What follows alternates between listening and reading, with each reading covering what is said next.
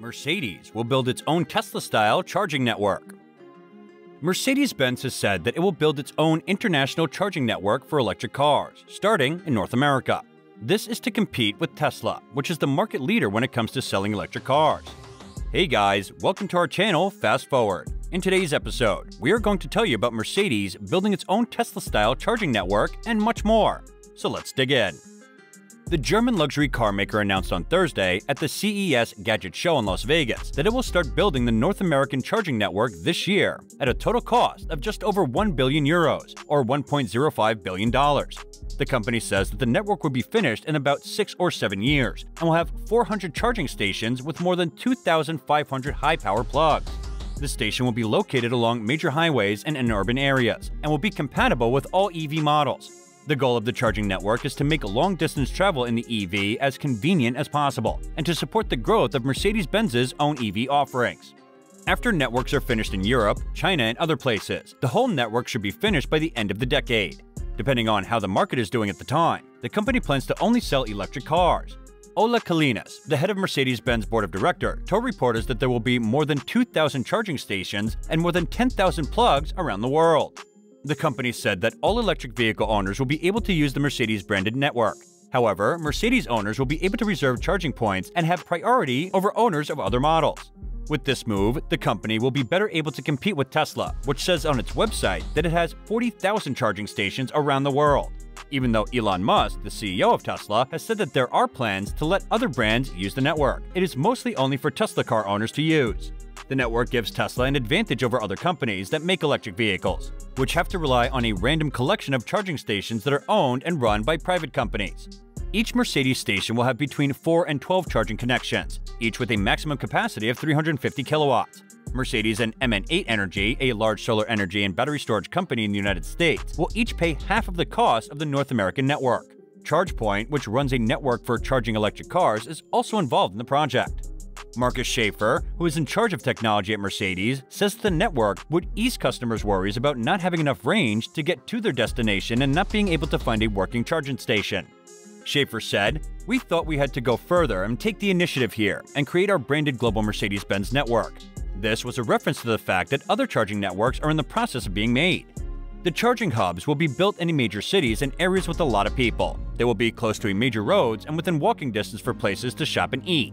The company says that some of them will be sold at select Mercedes dealerships. Schaefer said, "We know where our customers are in North America. We know where we're selling electric vehicles." Schaefer made it clear that the stations will not be put in the back of shopping malls next to a trash can, but rather in a safe, well-lit place. Mercedes is shifting its focus on models that can make more money so that it can pay for the cost of switching to electric vehicles or EVs. The company wants to cut down on the number of cars in its entry-level lineup so it can put more effort into making high-end cars, like its flagship S-Class sedan and G-Class sports utility vehicle. Mercedes makes the EQS SUV and the EQE SUV, which are both electric cars, at the Mercedes-Benz US International Plant at Tuscaloosa County, Alabama. Mercedes has said that building its own charging network will help support the luxury-first approach, even though drivers of competing cars will be able to use the chargers. Those who own cars made by the same company will have priority.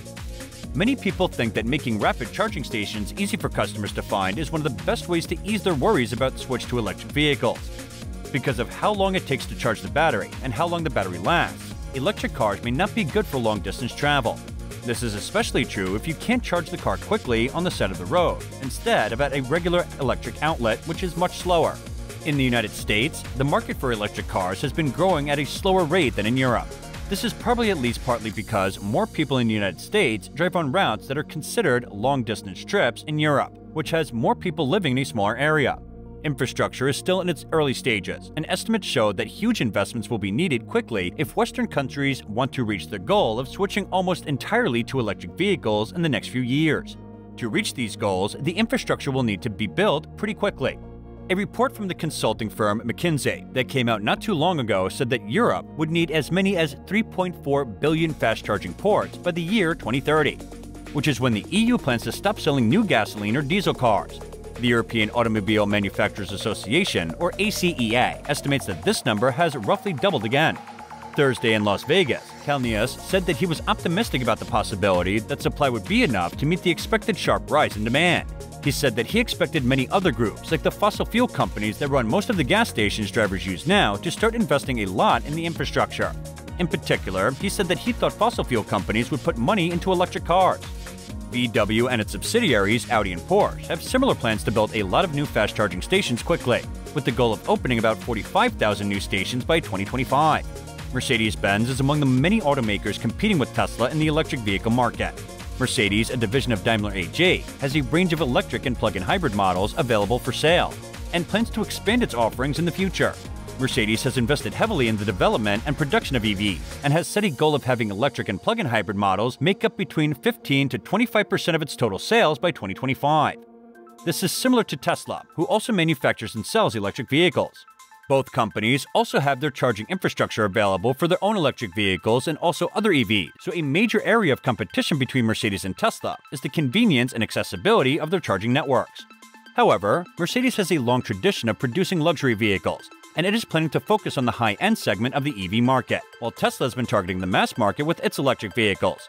In addition to this, Mercedes also has a wide range of petrol and diesel vehicles and not just electric vehicles, which make it a multifaceted automaker. Not just Mercedes, but several other automakers are currently competing with Tesla in the electric vehicle or EV market. Some examples include BMW, having a range of EVs available, including the i3 and iX3. The company has announced plans to expand its EV lineup in the future, and also to increase its production capacity. Then we have the Audi, having the range of a plug-in hybrid and fully electric vehicles including e-tron SUV, e-tron Sportsback, and e-tron GT. They also announced plans for increasing the number of electric models to 30 by 2025. Volkswagen, through its ID family of vehicles, is planning to release a range of fully electric vehicles, including the ID3 hatchback, ID4 crossover SUV, and ID5, ID6, and other similar vehicles. Also, Ford has announced plans to release several fully electric vehicles in the coming years, including the Mustang Mach-E and the Ford F-150 Electric. And at last, the Chevrolet has announced plans to release several fully electric vehicles under the Chevrolet brand, including the Chevrolet Bolt. These companies, along with many others, are investing heavily in the development and production of electric vehicles in order to compete with Tesla in the growing EV market. I hope you enjoyed the video. We will be back soon with more amazing content, so stay tuned. And don't forget to like our video and subscribe to our channel so you don't miss any of our latest updates. And if you have any views regarding this video, tell us in the comments section below. Thanks for watching.